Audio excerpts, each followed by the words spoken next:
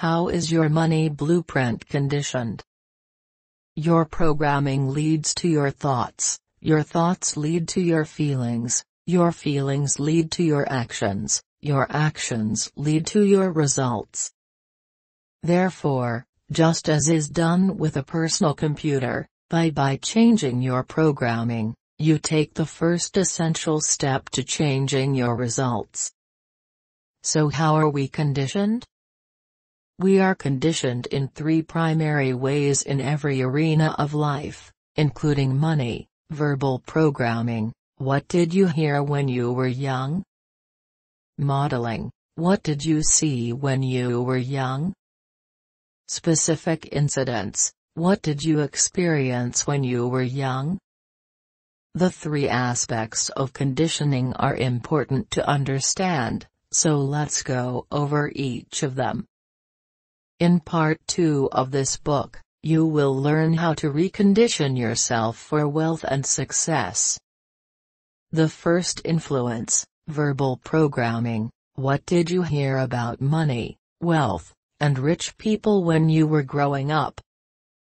Did you ever hear phrases like money are the root of all evil, save your money for a rainy day, rich people are greedy, rich people are criminals, filthy rich, you have to work hard to make money, money doesn't grow on trees, you can't be rich and spiritual, money doesn't buy happiness, money talks, the rich get richer and the poor get poorer, that's not for people like us, not everyone can be rich, there's never enough, and the infamous we can't afford it.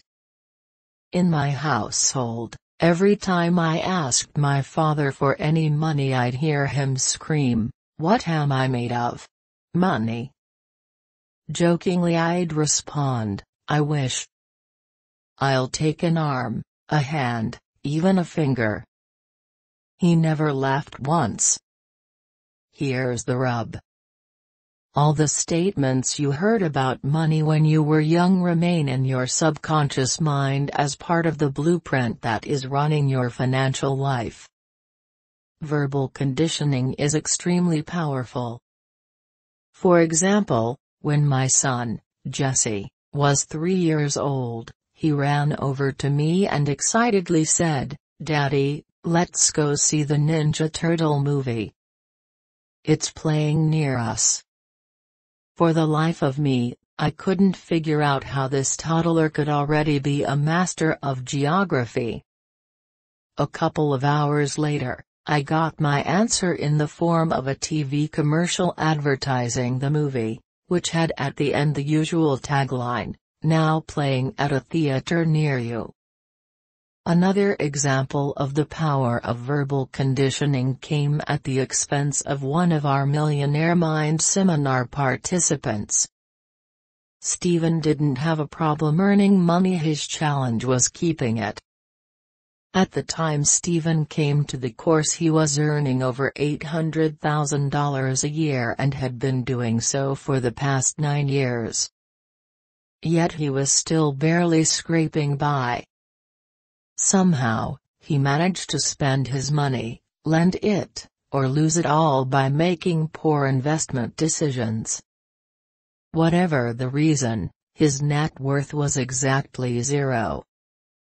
Stephen shared with us that when he was growing up, his mom always used to say, "Rich people are greedy. They make their money off the sweat of the poor. You should have just enough to get by. After that, you're a pig." It doesn't take a rocket scientist to figure out what was going on inside Stephen's subconscious mind. No wonder he was broke. He was verbally conditioned by his mother to believe that rich people are greedy. Therefore, his mind is linked up rich with greed, which of course is bad. Since he didn't want to be bad, subconsciously he couldn't be rich. Stephen loved his mom and didn't want her to disapprove of him. Obviously, based on her beliefs, if he were to get rich, she wouldn't approve. Therefore, The only thing for him to do was to get rid of any extra money beyond just getting by, otherwise, he'd be a pig. Now, you would think that in choosing between being rich and being approved of by mom or anyone else for that matter, most people would take being rich. Not a chance. The mind just doesn't work that way. Sure, riches would seem to be the logical choice. But when the subconscious mind must choose between deeply rooted emotions and logic, emotions will almost always win. Wealth principle: when the subconscious mind must choose between deeply rooted emotions and logic, emotions will almost always win. Let's get back to our story. In less than 10 minutes at the course, using some extremely effective experiential techniques, Stephen's money blueprint changed dramatically. In only 2 years, he went from being broke to becoming a millionaire. At the course, Stephen began to understand that these non-supportive beliefs were his mom's, based on her past programming, and not his. We then took it a step further and helped him to create a strategy whereby he wouldn't lose his mother's approval if he got rich. It was simple. His mom loved Hawaii. So Stephen invested in a beachfront condo on Maui. He sends her there for the entire winter. She's in heaven, and so is he. First, she now loves that he's rich and tells everyone how generous he is. Second, he doesn't have to deal with her for 6 months of the year. Brilliant. In my own life, after a slow start, I began doing well in business but never seemed to make money with my stocks. In becoming aware of my money blueprint, I recalled that when I was young, each day after work, my dad would sit down at the dinner table with the newspaper, check the stock pages, slam his fist on the table, and shout, "Those stinkin' stocks." He then spent the next half hour ranting about how stupid the whole system is and how you have a better chance of making money playing the slot machines in Las Vegas.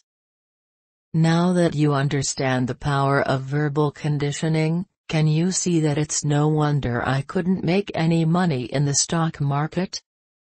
I was literally programmed to fail, programmed to unconsciously pick the wrong stock, at the wrong price, at the wrong time. Why? To subconsciously validate my money blueprint that said, stocks stink. All I can say is, by digging out this massive, toxic weed from my inner financial garden, I began getting inundated with more fruits. Virtually the day after I reconditioned myself, the stocks I chose began to boom, and I've continued to have amazing success in the stock market ever since. It seems incredibly strange, but when you really understand how the money blueprint works, it makes perfect sense. Again, your subconscious conditioning determines your thinking. Your thinking determines your decisions, and your decisions determine your actions, which eventually determine your outcomes. There are 4 key elements of change, each of which is essential in reprogramming your financial blueprint. They are simple but profoundly powerful. The first element of change is awareness. You can't change something unless you know it exists. The second element of change is understanding. By understanding where your way of thinking originates, you can recognize that it has to come from outside you. The third element of change is disassociation.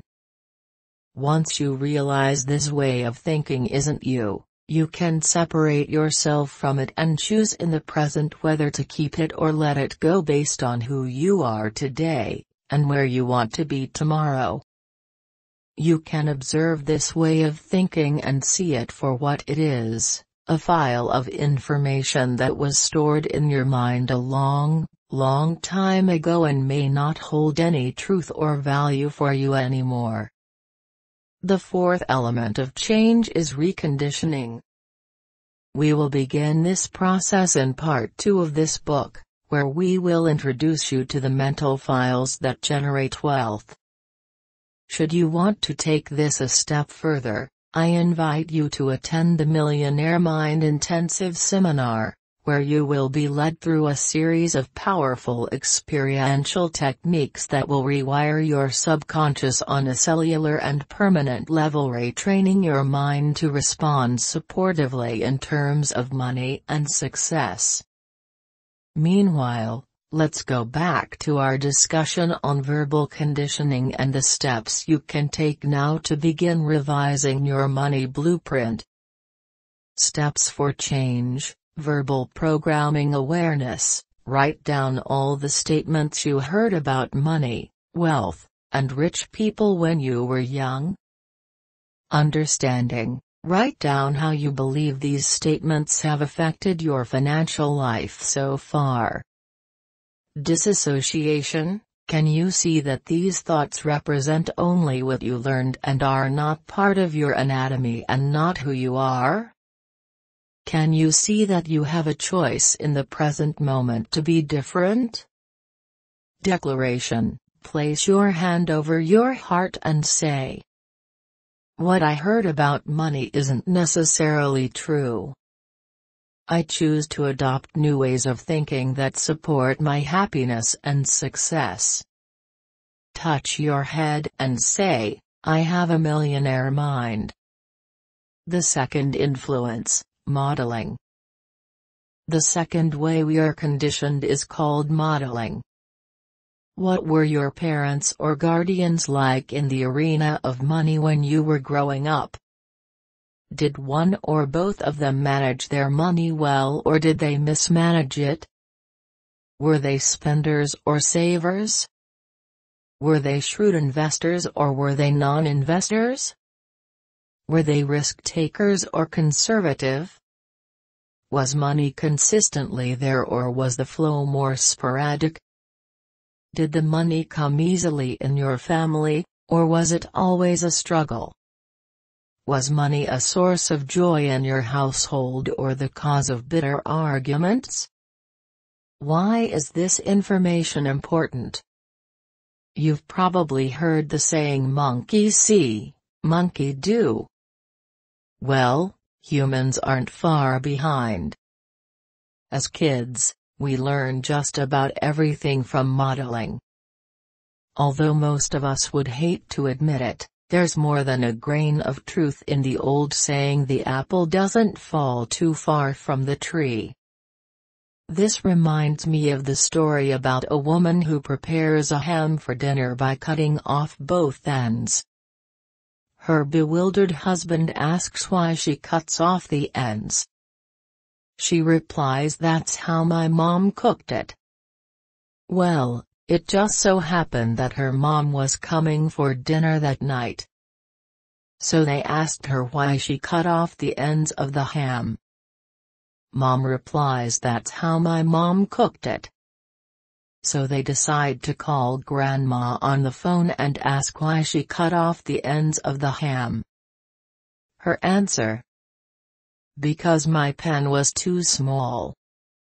The point is that generally speaking, we tend to be identical to one or a combination of our parents in the arena of money. For example, my dad was an entrepreneur. He was in the home building business. He built anywhere from a dozen to 100 homes per project. Each project took a huge amount of capital investment. My dad would have to put up everything we had and borrow heavily from the bank until the homes were sold and the cash came through. Consequently, at the beginning of each project, we had no money and were in debt up to our eyeballs. As you can imagine, During this period my dad was not in the best of moods, nor was generosity his strong suit. If I asked him for anything that cost even a penny, his standard reply after the usual "What am I, made of money?" was "Are you crazy?"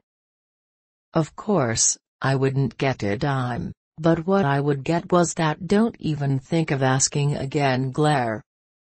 I'm sure you know the one. This scenario would last for about a year or two until the homes were finally sold. Then, we'd be rolling in dough. All of a sudden, my dad was a different person.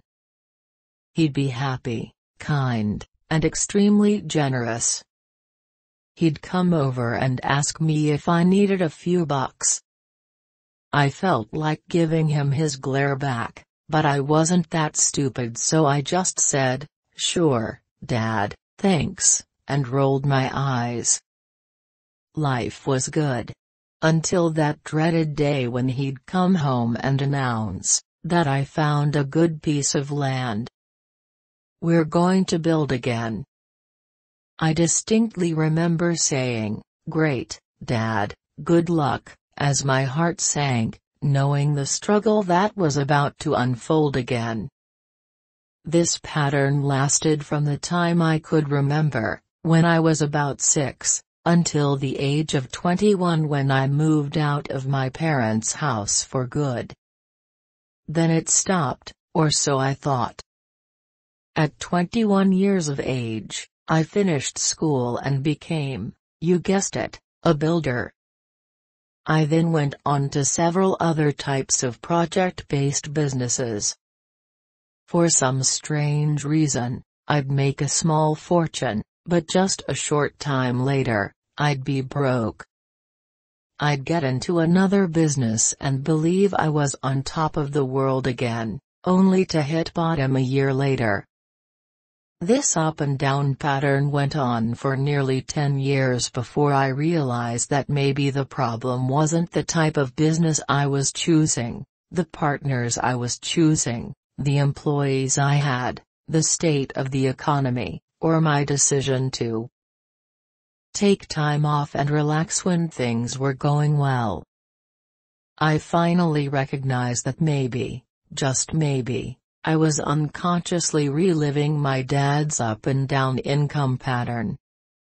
All I can say is, thank goodness I learned what you're learning in this book and was able to recondition myself out of that yo-yo model and into having a consistently growing income. Today, the urge to change when things are going well, and to sabotage me in the process, still comes up. But now, there's another file in my mind that observes this feeling and says, "Thank you for sharing, now let's get refocused and back to work." Another example comes from one of my seminars in Orlando, Florida. As usual, people were filing up to the stage, one by one, to get an autograph and say hello or thank you or whatever. I'll never forget one older gentleman because he came up sobbing. He could barely catch his breath and kept wiping his tears with his sleeve. I asked him what was wrong. He said, "I'm 63 years old and I've been reading books and going to seminars since they were invented. I've seen every speaker and tried everything they taught. I've tried stocks, and real estate, and been in over a dozen different businesses. I went back to university and got an MBA. I've got more knowledge than 10 average men, yet I've never made it financially. I'd always get a good start but end up empty-handed, and in all those years I never knew why. I thought I must just be plain old stupid until today. Finally, after listening to you and doing the processes, it all makes sense. There's nothing wrong with me. I just had my dad's money blueprint stuck in my head and that's been my nemesis. My dad went through the heart of the Depression era. Every day he would try getting jobs or selling things and come home empty-handed. I wish I would have understood modeling and money patterns 40 years ago. What a waste of time all that learning and knowledge has been. He began to cry even harder. I replied, "No way is your knowledge a waste of time. It has just been latent, waiting in a mind bank, waiting for the opportunity to come out. Now that you've formulated a success blueprint, everything you've ever learned will become usable and you will skyrocket to success." For most of us, when we hear the truth, we know it. He started to lighten up and began breathing deeply again. Then a big grin came across his face. He gave me the biggest hug and said, "Thank you, thank you, thank you." Last I heard from him, everything was booming. He has accumulated more wealth in the last 18 months than in the past 18 years combined. I love it. Again, you can have all the knowledge and skills in the world, but if your blueprint isn't set for success, you're financially doomed. We often get seminar participants whose parents were involved in World War II or who lived through the Depression. These people are often in shock when they realize how much their parents' experiences have influenced their beliefs and habits around money. Some spend like crazy because you could easily lose all your money, so you might as well enjoy it while you can. Others go the opposite route, they hoard their money and save for a rainy day. A word of wisdom: saving for a rainy day might sound like a good idea, but it can create big problems. One of the principles we teach in another of our courses is the power of intention. If you are saving your money for a rainy day, what are you going to get? Rainy days. Stop doing that. Instead of saving for a rainy day, focus on saving for a joyous day or for the day you win your financial freedom. Then, by virtue of the law of intention, that's exactly what you will get. Earlier we said that most of us tend to be identical to one or both parents in the arena of money, but there's also the flip side of the coin. Some of us end up being exactly the opposite of one or both parents.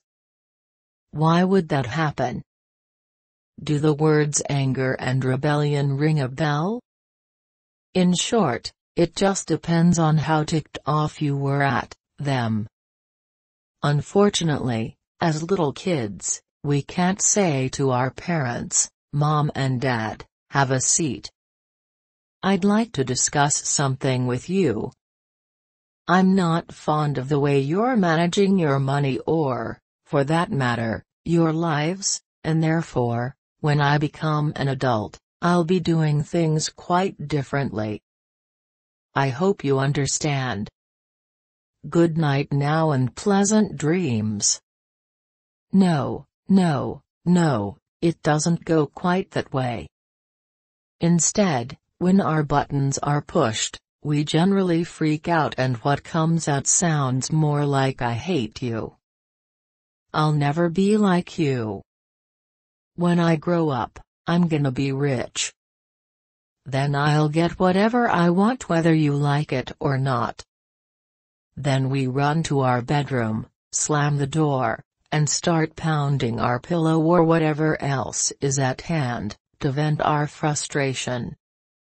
Many people who come from poor families become angry and rebellious about it. Often they either go out and get rich or at least have the motivation to do so. But there's one little hiccup, which is actually a big burp. Whether such people get rich or work their buns off trying to become successful, they are not usually happy. Why? Because the root of their wealth or motivation for money is anger and resentment. Consequently, money and anger become linked in their minds, and the more money such individuals have or strive for, the angrier they get. Eventually, the higher self says, "I'm tired of being angry and stressed out. I just want to be peaceful and happy." So they ask the same mind that created the link what to do about this situation. To which their mind answers, "If you want to get rid of your anger, you're going to have to get rid of your money." So they do. They subconsciously get rid of their money. They overspend or make poor investment decisions or get a financially disastrous divorce, or sabotage their success in some other way. But no matter, because now these folks are happy. Right? Wrong. Things are even worse because now they're not just angry, they're broke and angry. They got rid of the wrong thing. They got rid of the money instead of the anger, the fruit instead of the root. Meanwhile, the real issue is, and always was, the anger between them and their parents. And until that anger is resolved, they will never be truly happy or peaceful regardless of how much money they have or don't have. The reason or motivation you have for making money or creating success is vital. If your motivation for acquiring money or success comes from a non-supportive root such as fear, anger, or the need to prove yourself, your money will never bring you happiness. Wealth principle: if your motivation for acquiring money or success comes from a non-supportive root such as fear, anger, or the need to prove yourself, your money will never bring you happiness. Why? Because you can't solve any of these issues with money. Take fear, for instance. During my seminars, I ask the audience, how many of you would cite fear as your primary motivation for success? Not many people put up their hands. However, then I ask, how many of you would cite security as one of your main motivators for success? Almost everyone puts up his or her hand. But get these: security and fear are both motivated by the same thing. Seeking security comes from insecurity, which is based on fear. So, will more money dissolve the fear? You wish. But the answer is absolutely not. Why? Because money is not the root of the problem, fear is. What's even worse is that fear is not just a problem, it's a habit. Therefore, making more money will only change the kind of fear we have. When we were broke, we were most likely afraid we'd never make it or never have enough. Once we make it, however, our fear usually changes to what if I lose what I've made? Or everyone's going to want what I have, or I'm going to get creamed in taxes. In short, until we get to the root of this issue and dissolve the fear, no amount of money will help. Of course, given a choice, most of us would rather worry about having money and losing it than not having money at all, but neither are overly enlightened ways to live. As with those of us driven by fear, many people are motivated to achieve financial success to prove they are good enough. We'll cover this challenge in detail in part 2 of this book, but for now, just realize that no amount of money can ever make you good enough. Money can't make you something you already are. Again, as with fear, always having to prove yourself issue becomes your habitual way of living. You don't even recognize it's running you. You call yourself a high achiever, a hard driver, determined, and all these traits are fine. The only question is why? What is the root engine that drives all this? For people who are driven to prove they are good enough, no amount of money can ease the pain of that inner wound that makes everything and everyone in their life not enough. No amount of money, or anything else for that matter, will ever be enough for people who feel they are not good enough themselves. Again, it's all about you. Remember, your inner world reflects your outer world. If you believe you are not enough, you will validate that belief and create the reality that you don't have enough.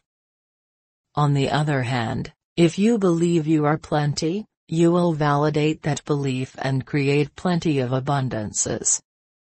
Why? Because plenty will be your root, which will then become your natural way of being. By unlinking your money motivation from anger, fear, and the need to prove yourself, you can install new links for earning your money through purpose, contribution, and joy. That way, you'll never have to get rid of your money to be happy. Being a rebel or the opposite of your parents is not always a problem. On the contrary, if you were a rebel, often the case with second-born children, and your folks had poor money habits, it's probably a good thing that you are their opposite. On the other hand, if your parents were successful and you're rebelling against them, you could be in for serious financial difficulties. Either way, what's important is to recognize how your way of being related to one or both of your parents in the arena of money. Steps for change: modeling awareness. Consider the ways of being and habits of each of your parents had around money and wealth. Write down how you may be identical or opposite to either of them. Understanding. Write down the effect of this modeling has had on your financial life. Disassociation. Can you see this way of being is only what you learned and isn't you? Can you see you have a choice in the present moment to be different? Declaration. Place your hand over your heart and say, what I modeled around money was their way. I choose my way. Touch your head and say, I have a millionaire mind. The third influence: specific incidents. The third primary way in which we are conditioned is by specific incidents. What did you experience when you were young around money, wealth, and rich people? These experiences are extremely important because they shape the beliefs, or rather, the illusions you now live by. Let me give you an example. A woman who was an operating room nurse attended the Millionaire Mind Intensive seminar. Josie had an excellent income, but somehow she always spent all of her money. When we dug a little deeper, she revealed that when she was 11 years old, she remembers being at a Chinese restaurant with her parents and her sister. Her mom and dad were having yet another bitter argument about money. Her dad was standing up, screaming and slamming his fist on the table. She remembers him turning red, then blue, then falling to the floor from a heart attack. She was on the swim team at school and had CPR training, which she administered, but to no avail. Her father died in her arms. And so, from that day forth, Josie's mind linked money with pain. It's no wonder then that as an adult, she subconsciously got rid of all of her money in an effort to get rid of her pain. It's also interesting to note that she became a nurse. Why? Is it possible that she was still trying to save her dad? At the course, we helped Josie identify her old money blueprint and revise it. Today she's well on her way to becoming financially free. She's also not a nurse anymore. Not that she didn't enjoy her job. It's just that she was in the nursing profession for the wrong reason. She's now a financial planner, still helping people, but this time one-on-one, to understand how their past programming runs every aspect of their financial lives.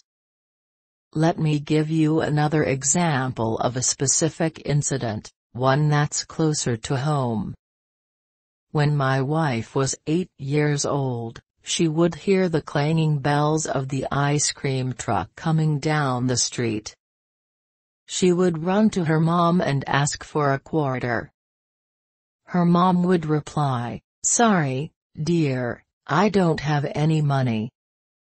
"Go ask Dad. Dad's got all the money." My wife would then go ask her dad. He'd give her a quarter, she'd go get her ice cream cone, and she was a happy camper. Week after week, the same incident would repeat itself. So what did my wife learn about money? First, men have all the money. So once we got married, what do you think she expected of me? That's right, money. And I'll tell you what, she wasn't asking for quarters anymore. Somehow she'd graduated. Second, she learned that women don't have money. If her mom, the deity, didn't have money, obviously this is the way she should be. To validate that way of being, she would subconsciously get rid of all her money. She was quite precise about it too. If you gave her $100, she'd spend $100. If you gave her $200, she'd spend $200. If you gave her $500, she'd spend $500, and if you gave her $1,000, she'd spend $1,000. Then she took one of my courses and learned all about the art of leverage. I gave her $2,000, she spent $10,000. I tried to explain, no, honey, leverage means we're the ones who are supposed to get the $10,000, not spend it. Somehow it just wasn't sinking in. The only thing we ever fought about was money. It almost cost us our marriage. What we didn't know at the time was that the meanings each of us attributed to money were radically different. To my wife, money meant immediate pleasure, as in enjoying her ice cream. I, on the other hand, grew up with the belief that money was meant to be accumulated as the means to create freedom.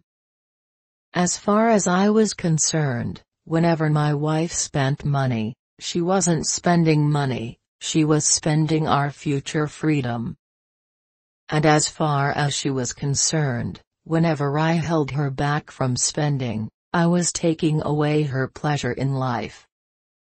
Thank goodness we learned how to revise each of our money blueprints and, more importantly, create a third money blueprint specifically for the relationship. Does all this work? Let me put it this way: I've witnessed 3 miracles in my life. 1. The birth of my daughter. 2. The birth of my son. 3. My wife and I not fighting about money anymore. Statistics show that the #1 cause of all relationship breakups is money. The biggest reason behind the fights people have about money is not the money itself, but the mismatch of their blueprints. It doesn't matter how much money you have or don't have. If your blueprint doesn't match that of the person you're dealing with, you'll have a major challenge. This goes for married couples, dating couples, family relationships, and even business associates. The key is to comprehend that you are dealing with blueprints, not money. Once you recognize a person's money blueprint, you can deal with your partner in a way that works for both of you. You can begin by becoming aware that your partner's money files are probably not the same as yours. Instead of getting upset, choose understanding. Do your best to find out what's important to your partner in the arena of money and identify his or her motivations and fears. In this way, you'll be dealing with the roots instead of the fruits and have a good shot at making it work. Otherwise, no way, Jose. One of the most important things you will learn, should you decide to attend the Millionaire Mind Intensive seminar, is how to recognize your partner's money blueprint as well as how to create a brand new blueprint between both of you that helps you as partners get what you really want. It is truly a blessing to be able to do this, as it alleviates one of the biggest causes of pain for most people. Steps for change, specific incidents. Here's an exercise you can do with your partner. Sit down and discuss the history each of you brings to your thoughts about money, what you heard when you were young, what was modeled in your family, and any emotional incidents that occurred. Also, find out what money really means to your partner. Is it pleasure or freedom or security or status? This will assist you in identifying each other's current money blueprint and may help you discover why you might be disagreeing in this arena. Next, discuss what you want today, not as individuals, but as a partnership. Decide and agree upon your general goals and attitudes with regard to money and success. Then create a list of these attitudes and actions you both agree to live by and write them down. Post them on the wall, and if ever there's an issue, gently, very gently, remind each other what you decided together when you were both objective, unemotional, and outside the grip of your old money blueprints. Awareness. Consider a specific emotional incident you experienced around money when you were young.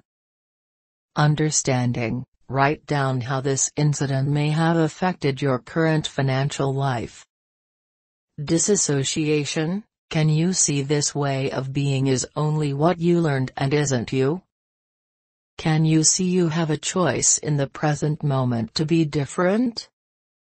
Declaration. Place your hand on your heart and say, I release my non-supportive money experiences from the past and create a new and rich future. Touch your head and say, I have a millionaire mind. Thank you. Soon I will come back with the next part. If you liked this video, then please like and subscribe to the channel. Thanks and have a nice day. Bye.